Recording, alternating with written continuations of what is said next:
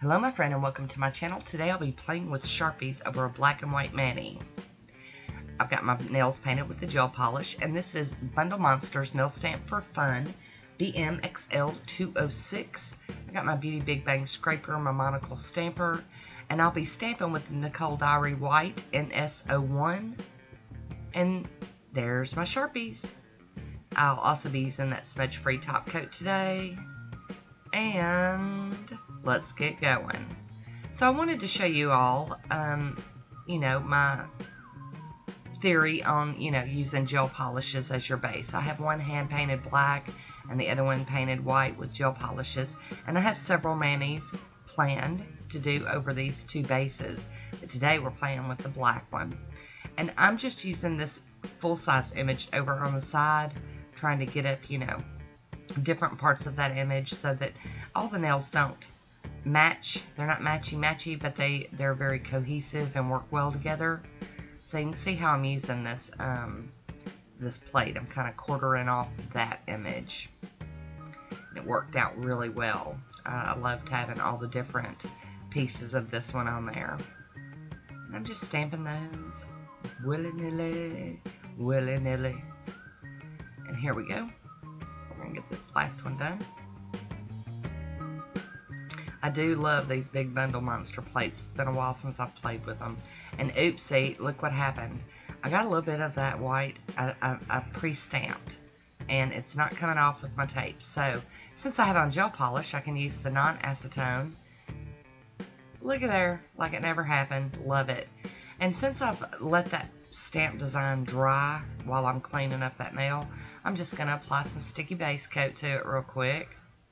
Just a super, super thin layer of it. If I can find a dry spot on my table. Just a little thin layer of that. And I'm going to blow on it and try to line this up a little better and not bump it. There we go. There we go. Got it. So now that those are all dry, I'm going to use this Bundle Monster top coat. And this is that smudge-free one that I keep talking about, and I hope y'all don't get tired of hearing me talk about it, but it really does work. So I'm really impressed. Like I said, I do want to try some of the other brands out there and see. Now this is a pretty manicure just like this. This black and white just works so much for me. I love it. But I wanted to play with Sharpie. So I've got like a little plastic lid from yogurt or sour cream or something, and I'm just scribbling some of that Sharpie down in there. I'm taking my 91% alcohol, got a little spritz bottle, and give it a couple little spritzes. And I'm going to use this little art brush. Came in a set. I don't even remember when I got these, a long time ago. You can tell I've already gotten started a little bit with one of the colors. I wanted to make sure this was going to work before I wasted, my time showing y'all. Recording a whole video and then not even using it. So I wanted to make sure that the colors were going to pop as much as I wanted them to. And I think they did pretty good. So I'm not putting the same colors in the same areas on each nail. I'm moving it around just to totally throw this one on its head. Now I'm cleaning my brush off with just that alcohol, the 91% alcohol, and I'm going to use another color. This is a really neat technique, and it just gives you, there's so many options to it. You could do like gradients with it. You could just do it all one color. It's just cool. And it's been a long time since I played with it. But my friend JKB had kept mentioning she had been playing with her Sharpies, and so I did put it on the list. It's been on the list for a while now, so I finally got around to it. I will have to show you all my round to it one day that my husband made me, because I'm always saying I'm going to get around to it. There's a lot of that in my world, but I really do like doing a lot of different types of nail art. I know I get hooked on stamping, but this is stamping combined with something else. So there we go. Oops, we got a little bit of alcohol on the table.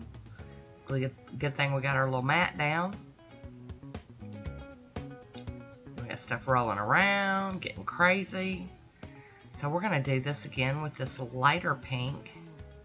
And my Sharpies were actually new, but they're just acting like they don't want to play nice. I don't know what's up with that. Squirting it with some of that alcohol. And what I love about this is, you know, you could just use the colors of the rainbow. You could, you know, just use your imagination and go crazy with this one. You could get real intricate and, you know, actually follow the patterns on the flowers and color them in one color and then around it with another color. I just love it. I think it's just so neat. And you can keep applying them until you like the way it looks. Like if you get done and you look at it and it's not quite there, then you can do some more. It's all easy. And I like easy. I also like doing it this way because I don't get Sharpie marker all over my cuticles and the skin around my nails. See, you just saw me, I just added some more alcohol to the red because I'm going to go back in and touch some spots up a little bit. You just reactivate that alcohol ink is basically what it is.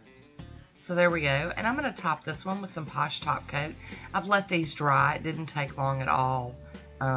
You know, with that alcohol and Sharpies, they dry very quickly. I really, really like this one. So much fun. And in a couple of days, I'm going to pull this off of that black base and do something else on top of this. The loveliness of gel bases. There's Woody. I knew he would have to make an appearance at some point, because he always does. And there we go. Excuse me. So I hope you liked this one. Leave me a comment and let me know what you think about it. There's my swatch photo. And that is it for today. So thanks for watching. Until next time, be good to yourself.